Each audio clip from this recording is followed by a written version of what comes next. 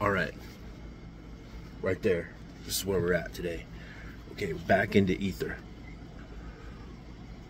All right, we got Ether, chapter 8.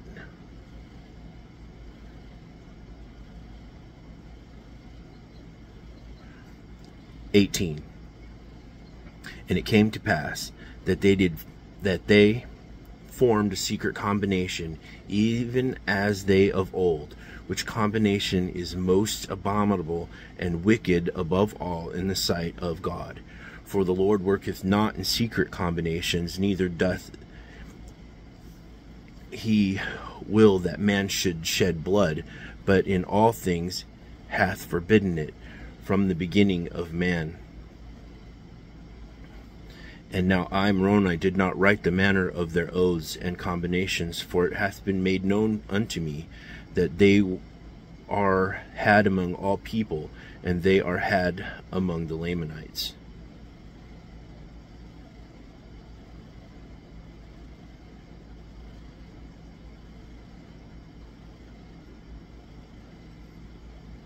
"And they have caused the destruction of the people of whom I am now speaking, and also the destruction of the people of Nephi."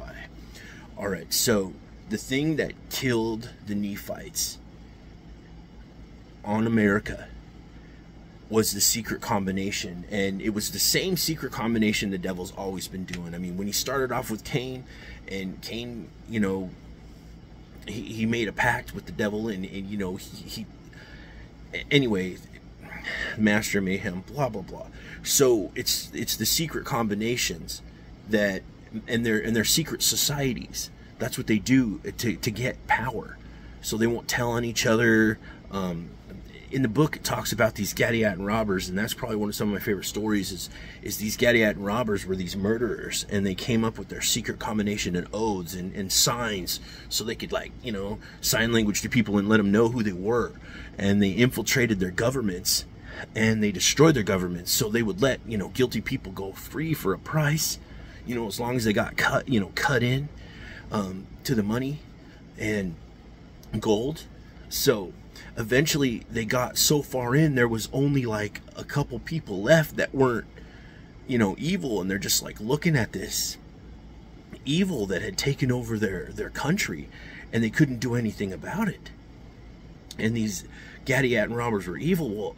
Well, you know, eventually, you know, a lot of these secret societies get destroyed, but then they'd come back because these people would search out their secret plans and how they did it. But, you know, the devil's already ready to hand them over. And I think that's one of the things about iniquity, is when you go into the iniquity, you've got help. It's right there. Because if you're not with God, who you with? And if you're with that evil, it's coming to help you until it doesn't need you anymore, and then you're done, because you're not serving the purpose of destruction. Anyways, whatever. Back over to Ether. He's talking about how they got destroyed. And I'm telling you, they got destroyed because of the secret combinations, which is the secret societies that they belong to, like the ones that are running America right now. It's why you see the pentagram in Washington, D.C. on the streets, and why it's missing an ark. It's a completely part of their one-eyed religion, which basically they worship the evil one. And I'm saying this because America has changed course. We used to be a Christian nation, and it definitely, there was some people, you know, working in their evil combinations, but it's not the way that it is anymore. I don't trust either side or any of those sides in Washington. I don't. But as a Native American, I guess I'm really kind of mistrustful to my government. We turned in all our guns, and they took care of us. They did. We were destroyed. There was 120 million of us Native Americans. Anyways, whenever I'm reading this book and I pray over it, my heart is warmed by the Holy Spirit, the Holy Ghost. I'm telling you, this book is a record of my people. I'm not trying to argue that you need to be going to church and baptized and all. Well, you probably should find a way to get baptized, go dunk yourself, go talk to God or something. But that's not what I'm talking about. This is a record of my people, of how eventually their wickedness And believe me, my people were Lamanites, and we ran this land, and we were savage. But we were able to destroy these people because the Spirit of God left them, because they, and we hated them, but they had steered away from the Lord and gone after gain and precious things and murder to get gain.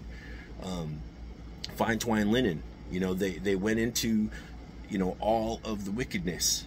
It's the same wickedness over and over again. So I mean, if you got to look it up in the Bible, it's the same wickedness. There's not even like any new sins. It's all the same. We were doing really bad stuff, and we were warring against each other until we finally killed them all off. And then I believe there's some other stuff that happened to us, but that's conjecture. I guess I pray about it, but still, I'm just staying with these words right now. So what I'm saying is we were warned in this book that America would fall because of secret societies. The secret societies and the oaths that they take, their warlock witchcraft stuff, their power hungry, mad magic, the stuff that they believe in, the stuff that they actually believe in, is what destroys our freedom in America. And it's coming. It's coming our way. And the scary God, the almighty scary God, is going to do something about it. I just wish I wasn't in the crosshairs. I mean, I live in America. It's like, here we go. I got like a front row seat. What if this is how Lot felt?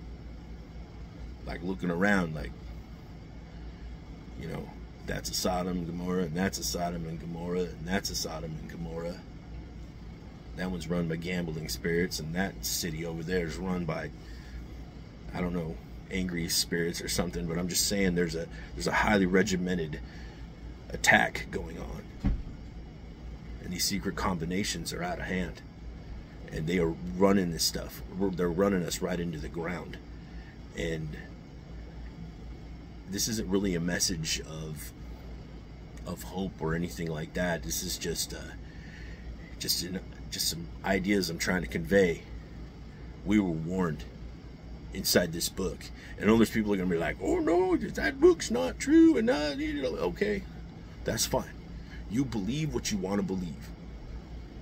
Believe it. Most of the time I ever heard anybody talk about this book, they run their mouth about the Book of Mormon, but they ain't never like read it and prayed over it. Never, not even once.